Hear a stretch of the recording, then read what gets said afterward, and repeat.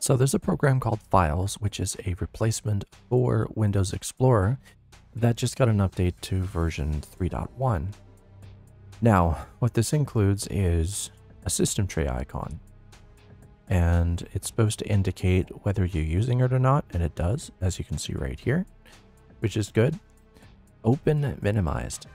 So it lets you launch the Files apps on startup in a minimized state. To do so, toggle on open files on Windows startup. That's pretty good. I'm not going to do that because that's like hard to do and annoying. Smart archive extract. The app can now make the best mode for extracting your files and unpacking an archive with a single. Interesting. So give me a sec.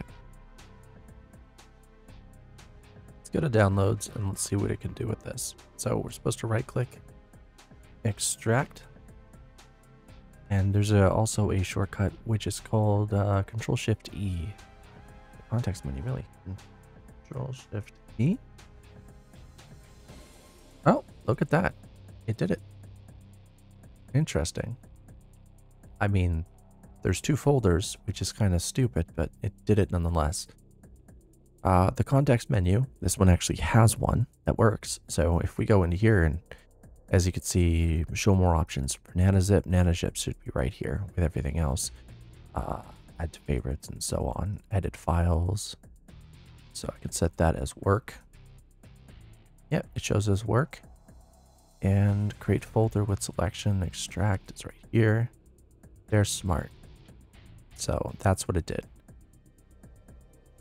And what else can we do? We can copy and do all that cool stuff. Can we right click this and go to properties? Is that what this is? Look at that. It has an actual properties menu that's its own. That's pretty cool. Can we go to drives and do the same? No, it doesn't let us. It crashed. Oh well. These are never really stable, sadly. So let's try again. See if it'll work. Leaving you. Nope.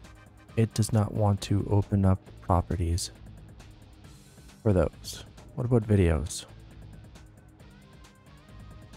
Can we go to properties for videos? Yes. Yes, we can.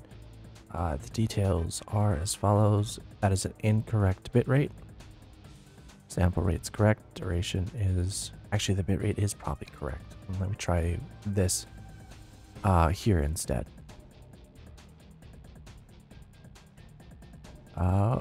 It's a bigger file, so it crashes. It crashes on properties for large files, which is unfortunate. Oh, so it has improved sorting and improved drag and drop support. So let's try that out. So how does the drag and drop support work? Go to videos and rendered. Nope.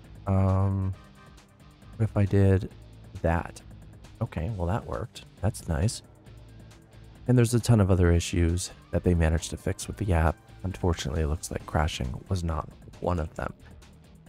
Anyway, this is just another alternative to the Windows Explorer, which I still don't understand for the life of me why anybody wants to replace it when most of these solutions are incredibly unstable and don't work.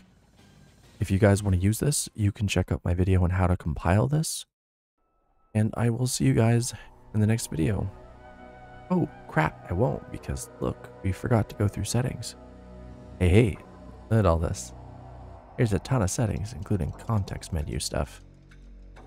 And continue where you left off exists. Widgets exist, which is nice. Open tabs in dual plane mode. What does that even mean? Open in new plane? Oh, that's pretty cool. That should be a feature in Windows. Appearance. There's tons of it. Like if you want purple, light violet, black, gold, it's all here. I mean, let's go to light violet. It looks nice. I like it. But it's just a bit too transparent for me. You know what? Maybe it wasn't. The more transparent it is, the uglier it looks. So, light, flashbang, default, which is your system, and then dark. You can choose to have things compact or on compact. It's up to you. Folders, so default layout, sorting and grouping. And honestly, yeah, I guess I would go with date modified. Descending order, group by. Again, date modified. Grouping in order, descending order, group by date, so here, by day. Sort priority, sort folders first, which is always appreciated. Automatically choose the best layout. I mean, yeah, but no. Hidden folders and files, so you can show them, you can turn them off. Extensions for unknown file types, show thumbnails. The thumbnails are so bad sometimes. And the rest of these. This one has a drop down. Open items in a single click. Instead of double clicking. Open folders with a single click in a column layout. Show, yeah, for deleting items always. Show warning when changing files extensions. Okay. Calculate folder size. Pretty interesting. And then you have tags. You can create them. Log into your GitHub. Doesn't seem to want to work. And advanced is all of this. And as you can see, we're on version 3.1. Okay.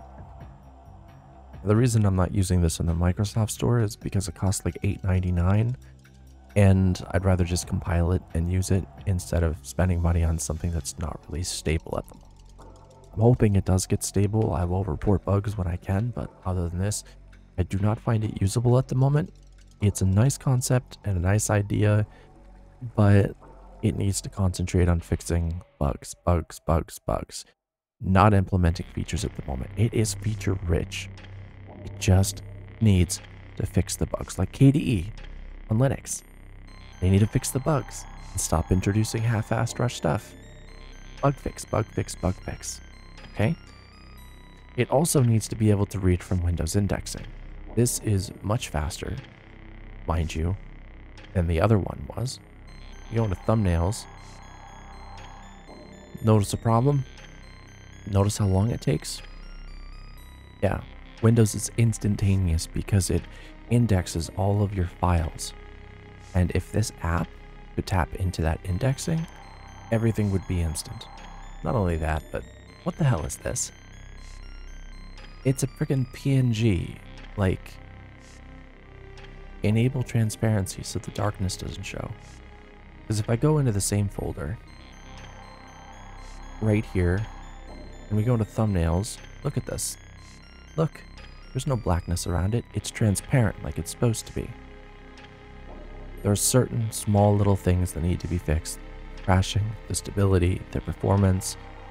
Overall, going well, but it's not ready for day-to-day use. Not from my experience.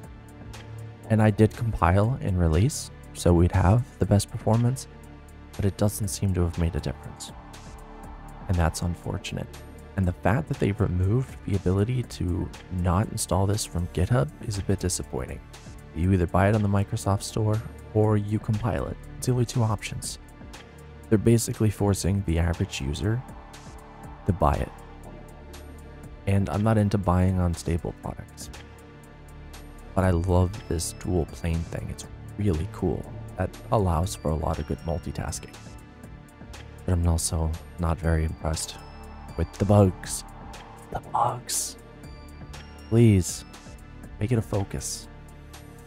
Stability, performance, bugs. Stability, performance, bugs. Or bugs, stability, performance. Pick an order. Because you got a good thing going here. Thank you guys for watching. I hope you enjoyed the video. If you did, like, subscribe, share the video, all that cool stuff. And I'll see you guys next time.